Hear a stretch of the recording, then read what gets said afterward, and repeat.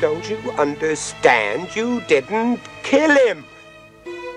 You didn't kill him!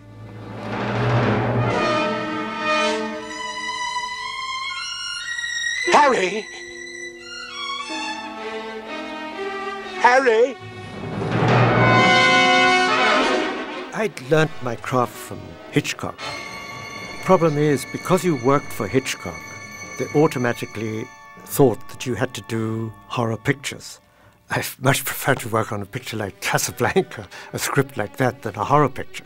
But, you know, that's what, like an actor gets typecast. You know, so does a director. And I suffered a lot from that, and it was hard to get away from the horror, even though it's very enjoyable to do them. You want to do other things as well. I'd studied aeronautical engineering in England, gave that up, and came to America. I was always interested in film. And it was hard to get any job in England at that time, as the film industry had practically collapsed. So I immigrated, arrived in New York, and, you know, it was very hard to get in the film industry, but I thought if you got into the documentaries, at least you've got to step in. And I thought with this bunch of film I'd set, so I got in a car, went to Hollywood, and nobody was the slightest bit of interested in documentaries. And so I just had to knock on doors. It was very hard to get a start. And my first break came with Universal Studios. Hitchcock, who needed a story reader, hired me, I guess because I had an English accent. You know, anyway, they hired me, and I was reading for Hitchcock, getting him material, and then became the story editor.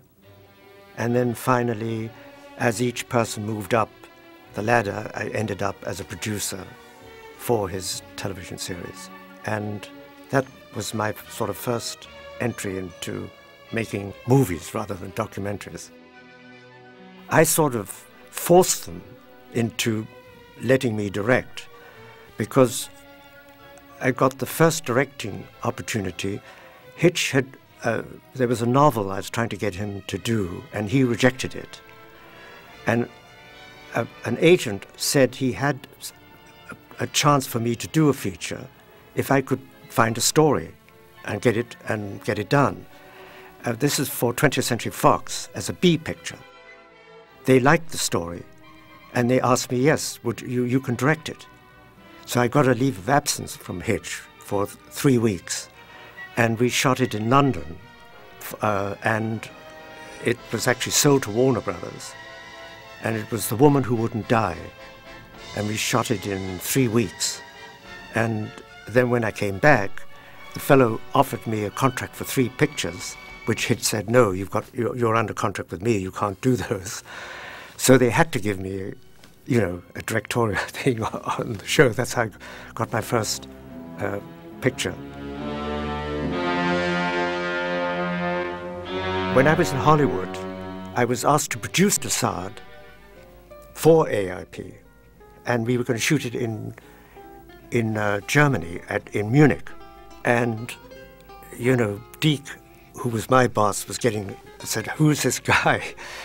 In America, I'm running the whole office in London for AIP, and they're doing their biggest picture. This was a very, very expensive picture for AIP. And here's a guy who's freelancing, producing this picture. So I got fired of it. And I thought, my God, my career's shot, I'll never work again, you know. But they gave me a consolation prize and said, look, we have a film in Ireland. We'd like you to produce that. So I read the script, and it was the oblong box. The trick with the oblong box was to make it visually more exciting than this dead script. And one of the great contributors to many of the pictures I made was Chris Wicking, who did a lot of rewrites on this picture and did some scripts with me afterwards. So we had worked very well together. So I produced and directed it. I took the film to Shepperton Studios. Nobody at AIP was interested in this picture except Arkoff and Nicholson would come in and say, good luck, and then they disappear, and you think they'd be on the set every day. They were so completely involved with Dessard that they left me alone, and they came back when the film was finished and looked at the rushes and said, look, why don't you spend another week on the picture and make it even bigger? So I got an extra week from the 3 weeks they got, so they were very happy with what they got. And the film was very successful then and made a lot of money, and I got a contract to do 3 pictures after that one. So that was my start with AIP. It is a Banshee. Banshee? The way AIP worked was they would sell a name. Cry the Banshee was a script that came from Hollywood and was sent to us. And Chris and I went to Scotland to research about witches, to put something in it which was different. And we met actual witches, you know, and the people who were witches, you know, they exist in Wales. I'm sure they do here. And Chris's idea was to make good witches and bad witches, which they are. And they're all related to the old religion, the religion of the Druids, who came before Christianity. And Chris Wicking was always on the side of the underdog in his writing and made the witches the good people who were being oppressed by the Christians who came in. So it was a conflict between those two levels. Well, anyway, we were writing the script. We did a lot of research, and they gave us, you know, very reasonable expenses to do all these things, because normally these films are made on ridiculously low budgets, you know. Nobody would even believe what we made these films for at that time. But AIP became very worried because we were changing the script so much that he said, look, that's not the film we've sold, because they have already sold the film to the distributor on the title.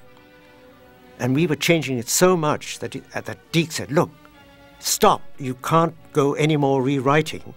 It's, you can only change it 10%, you know. He was so angry. Anyway, that's whatever we were able to do, we changed it 10%, and that's what the audience got.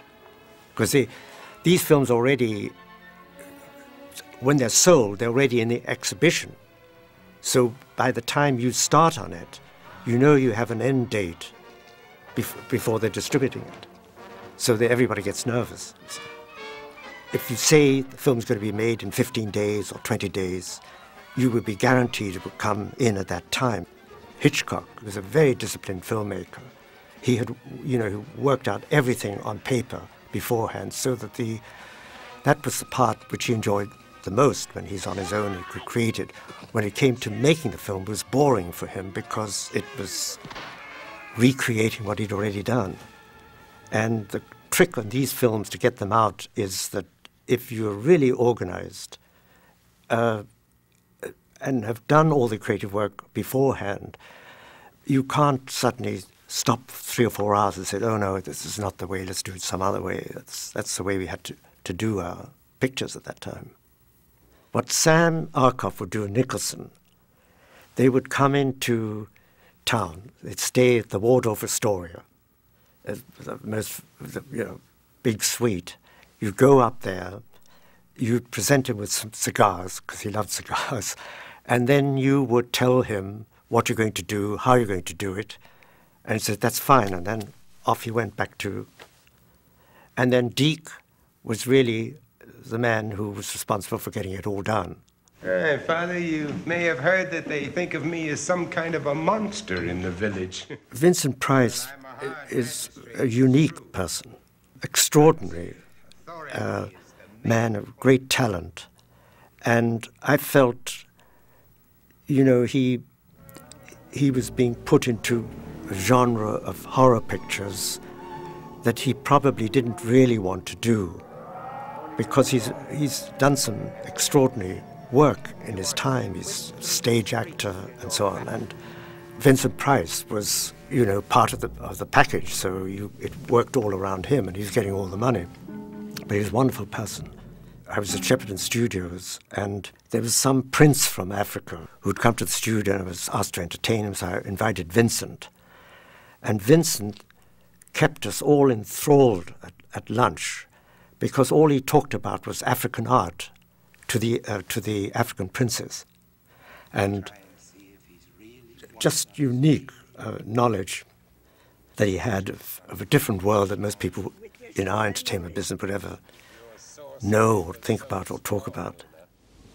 I have spared your life as a reminder that I will not tolerate your heathen ways. You remember Gilbert and Sullivan, the great opera team? He lived in a huge mansion north of London, and we rented this mansion, and there was 20 or 30 acres of land with the farms and so on. We rented the whole place and shot the whole picture there.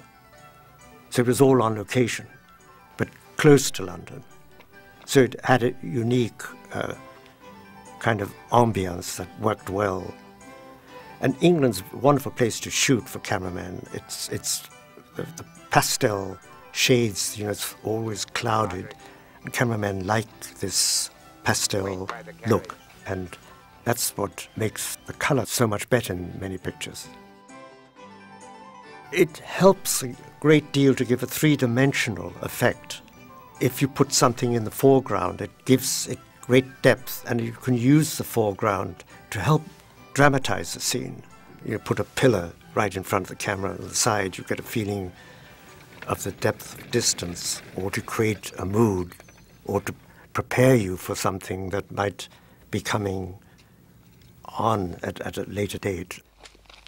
John Coquillion was a very unique cameraman. He was young, and he had a marvelous assistant, and his assistant would hand carry the camera.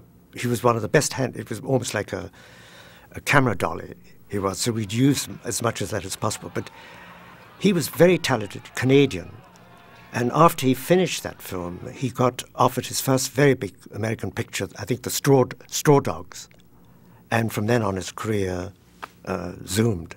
He did very well. But he was, you know, what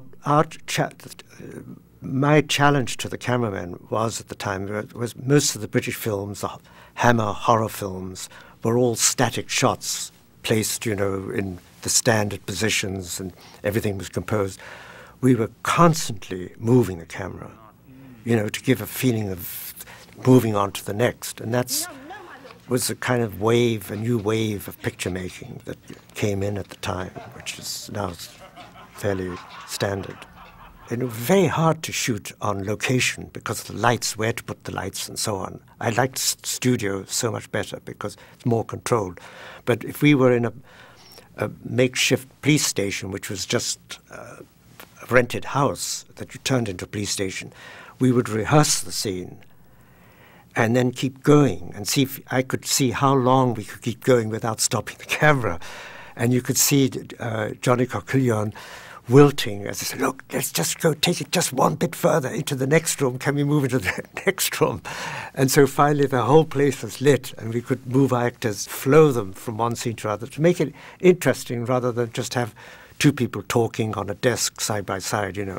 But he was wonderful at that, and his assistant, and he was very talented, I thought. The director can be there as a guide to the actor, because many actors are very insecure. They don't know if they're doing it right, if they could do it better, or if they got the handle on the idea of the thing. So the discussions take place before the picture takes place of what the character is.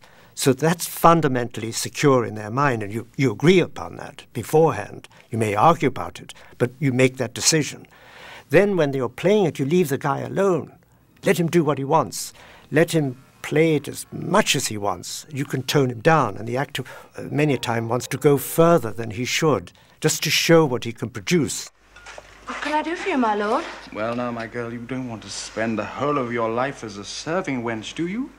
And then you know what he's going to do, and then you can quietly tell him, look, that's fine. Think it this way and do it this way, and you're fine. You leave him alone, and he's fine all the way on. You know, the actor is in a very precarious position, and he has to trust the director, you know, and go to him if he's doing a bad job, you know, but you can't help an actor who's poor. You can't make his role him much better, you know, than what he's capable of doing. It's got to be a personal thing with the actor, because, you know, you might whisper something to him that he can do that will make his scene better with a counterpart actor, that he could try it. If you told what you were saying to the other actor, you might not get the surprise of the reaction the other person has to have for that particular scene.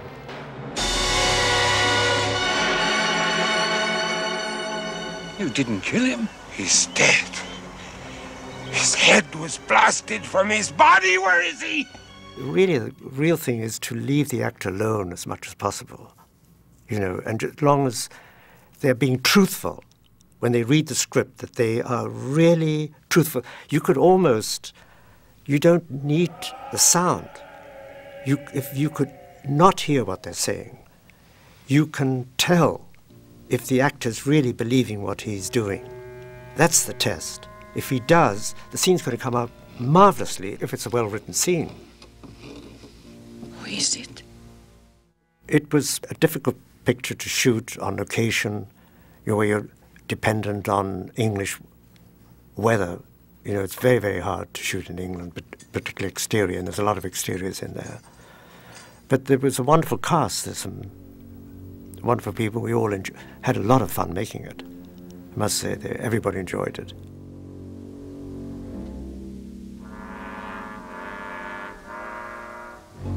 As Vincent Price said, you've got to believe in it as the actor.